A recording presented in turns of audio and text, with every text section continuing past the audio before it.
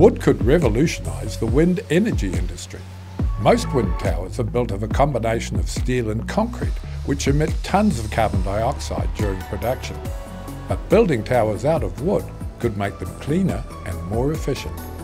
Engineered wood have a lot of strength per weight. And as you go taller, larger structures in a heavy material, such as concrete or steel, then you need to make a stronger tower to handle the weight of the tower itself.